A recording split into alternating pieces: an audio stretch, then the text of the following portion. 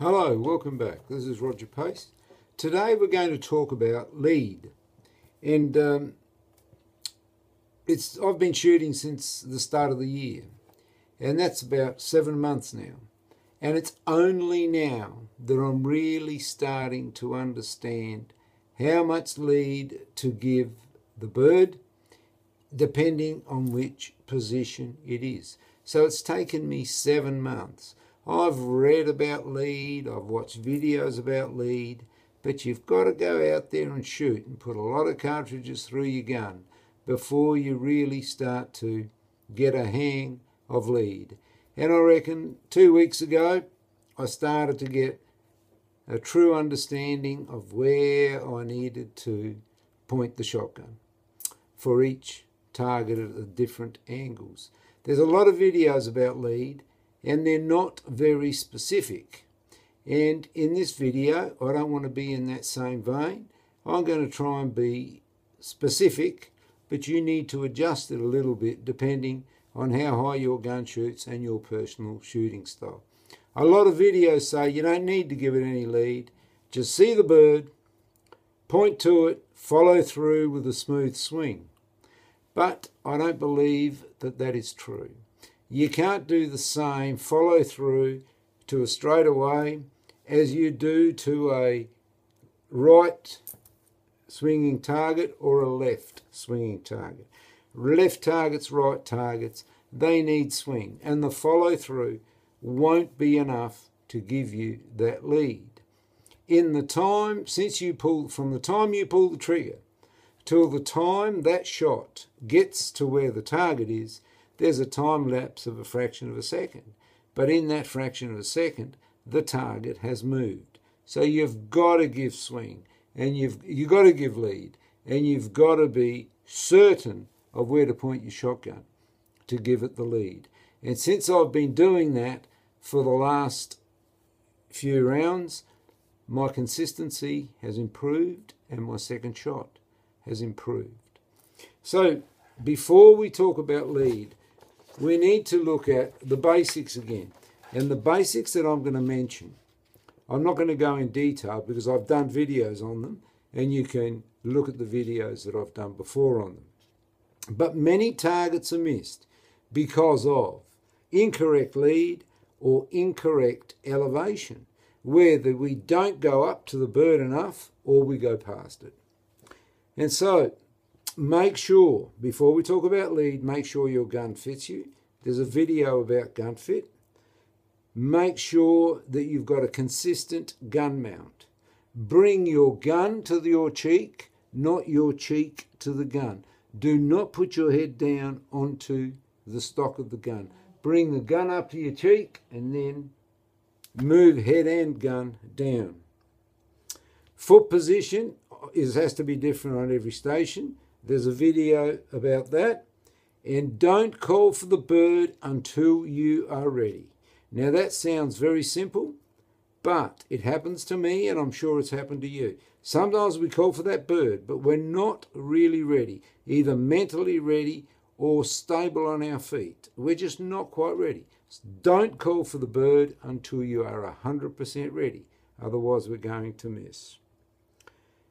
The other thing to remember is never move your gun until you see the bird. If you anticipate it's going to go left and you move left, then it goes right, then you're going chung chung. Never move the gun until you see the bird. Focus on the clay. Never look at the barrels. Focus on the clay. Do not hesitate. It's basically call, see bird, shoot. Then that time frame, call, see bird, shoot. See bird, shoot bird. And so, how much lead do we give each target? I've got a little diagram of what I'm going to show you, and I keep it in my wallet. And I look at it. And sometimes when I'm falling asleep at night, I close my eyes and I see the clay going out, and I can picture it in my mind. So I shoot it in my mind, and that is a good thing to do. And so when we're out on the trap, when we're on station 3 and we've got that straightaway, all we have to do is focus on the leading edge of the target and shoot where the orange bit is, because by the time the shot gear, that's where the clay is going to be. So shoot at the leading edge of the target. Still on station 3, when we have that a little bit of a quartering one, we should give it a little bit more lead, just a tiny bit past the leading edge, but still we're giving it lead. On the right-hand swinger from station 3, we give it a bit more lead. And so, if we go through the stations, on station 1, this one here requires less lead, but the left swinger on station 1 is going to need more lead. On station 5, that one there is going to be a straightaway. Just shoot above the leading edge. But this one from station 5, the right-hand swinger from station 5, is going to need more lead. Roughly, I would say about a foot. A foot there and a foot there. And so that's as specific as I can get. Depending on your gun, you need to work out your lead. But that's a very good starting point.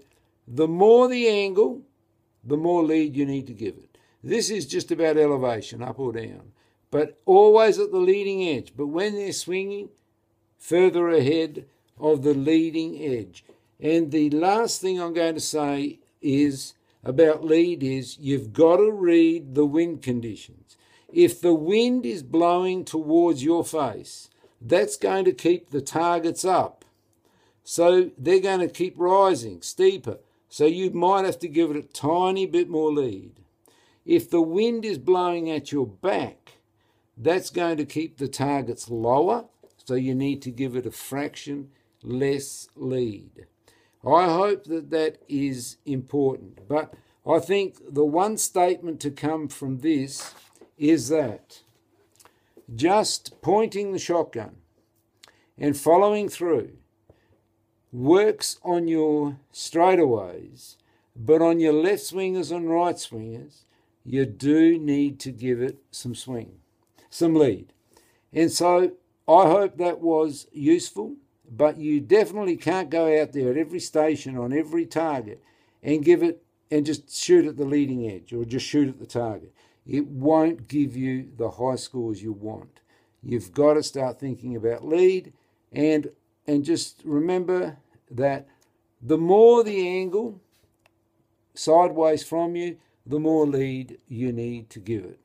So I hope that was useful. Thank you for watching, and I'll see you next time. Happy shooting.